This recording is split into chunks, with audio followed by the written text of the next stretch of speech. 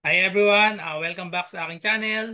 So for today's video, we will discuss getting the factors of the following of these 10 numbers.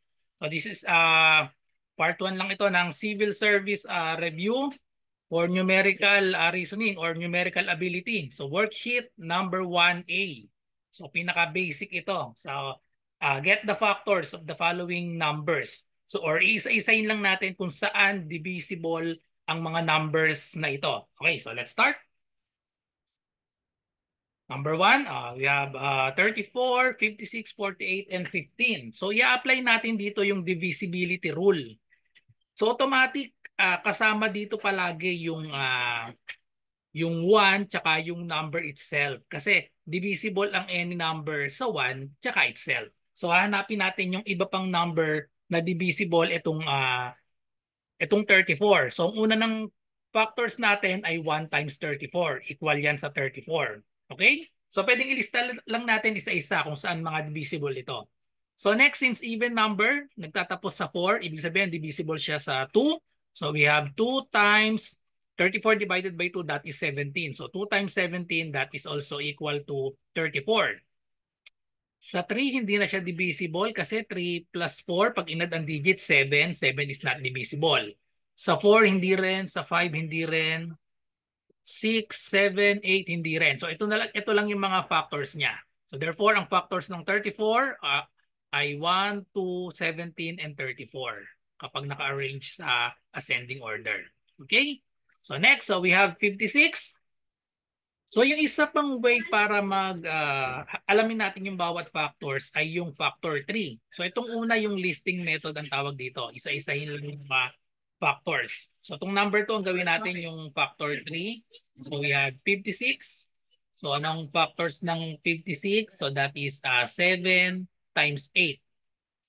Okay? And then next, ang 8 may factors pa yung 8. So that is 4 times 2.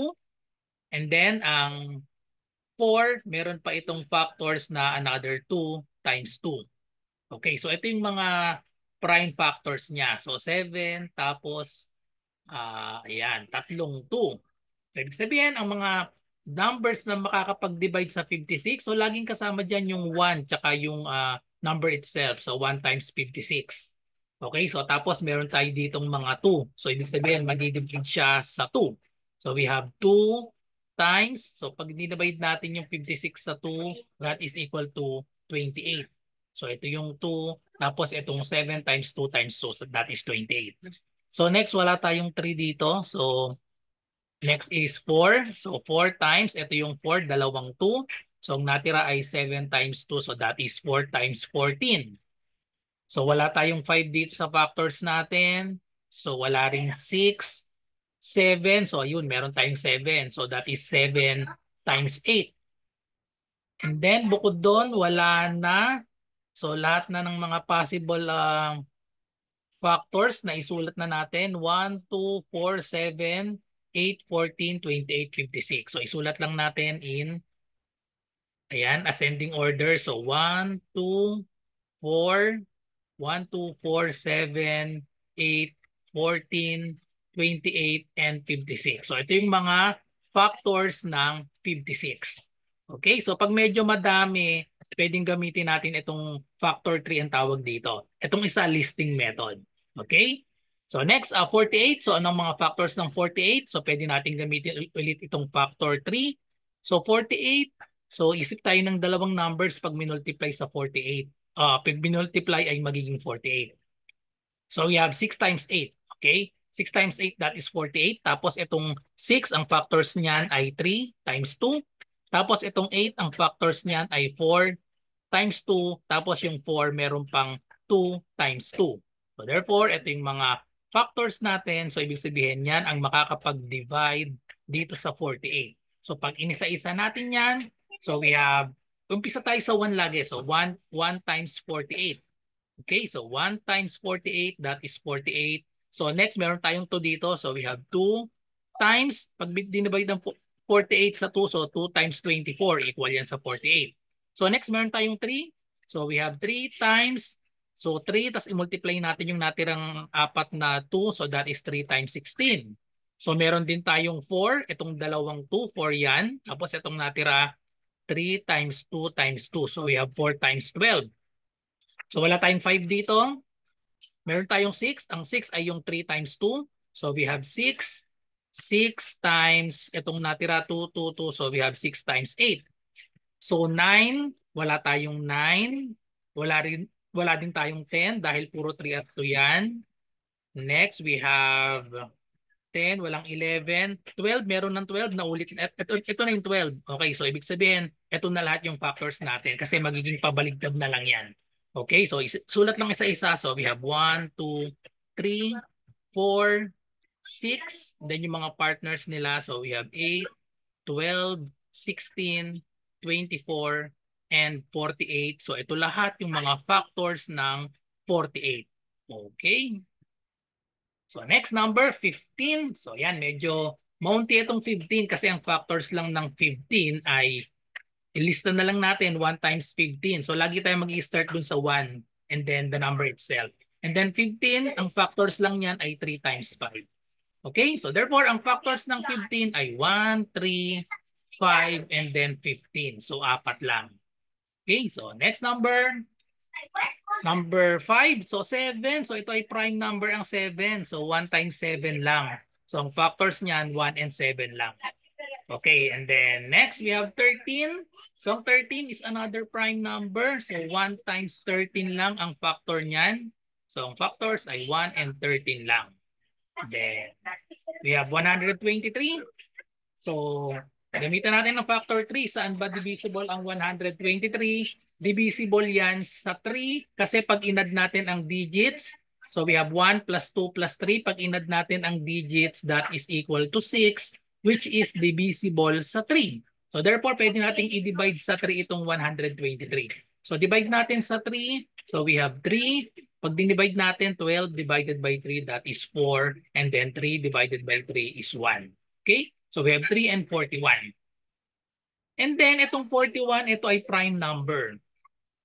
Wala nang number na pag minultiply natin ay 41 both sa 1 and 41.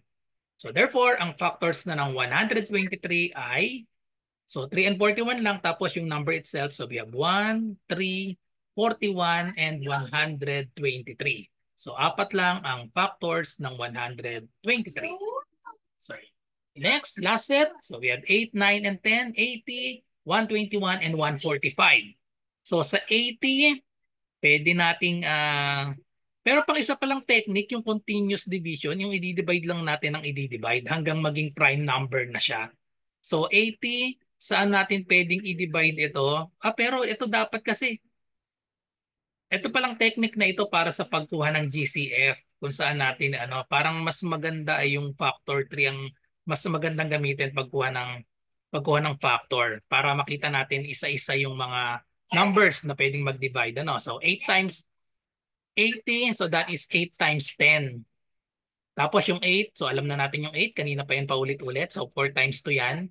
And then yung 4 ay 2 times 2 paulit. And then itong 10, factors ng 10 ay 5 times 2. So therefore, ilan yung numbers natin? So we have, ayan, yung mga dulo natin. Apat na 2 pala yan. And then isang 5. So therefore, ano yung mga numbers natin? So umpisa tayo sa 1 times 80. Next, so we have, ayan, yung mga powers of 2 yan. So isa-isahin natin yung mga powers of 2 niya. So we have 2 times, so pag dinivide sa 2 itong 80, so 2 times 40. So wala tayong 3. Walang 3, so diretso na tayo sa 4. So 4 times, ang 4 ay dalawang 2. Multiply natin itong natira. So 2 times 5 is 10. 10 times 2, so that is 20. So next sa 4 ay meron tayong 5. Okay, so 5 times, kunin natin itong 5, i-multiply yung the rest, yung may mga bilog. So apat na 2, so that is 5 times 16. So sumunod, wala nang 6 dito, walang 7, meron tayong 8. Ang 8 ay tatlong 2. So ito na nga yun, 8 times 10. Okay? So next sa 8, walang 9, meron tayong 10. Ito na yung 10. Okay, so next sa 10 ay meron ba tayong 12? Wala tayong 12. Walang 12 dito. So, ayan na yun. Naulit na kasi. Ito na yung 8. Ang susunod na dyan ay itong 10. Tapos 16, 20, 40, 80. Therefore, yan yung mga factors natin. Meron tayong 5 pairs. So therefore, 10 yung factors natin ng 80. So that is 1, 2, 4, 5, 8.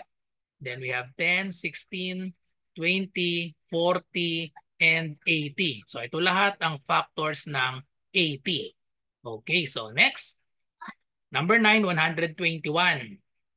So ang 121, ito ay equal ito sa 11 square. 11 times 11. Equal yan sa 121. And then, ang 11 ay prime number. So therefore, ang factors ng 121 ay 11 lang and then itong number itself na lang tsaka yung 1. So we have 1, 11, and 121. Kapag magkaparehas, isang beses lang natin isusulat yon. Okay? And then we have last number, 145. So ang dulong number natin ay 5. So ibig sabihin, divisible yan by 5. Okay, so divide lang natin sa 5. Okay, so divide natin sa 5. So we have 145 divided by 5. 14 divided by 5. That is 2. Times 5, we have 10. Subtract. So we have 4. Bring down 5. 45 divided by 5 is 9. 9 times 5, 45. So prime number na ang 29.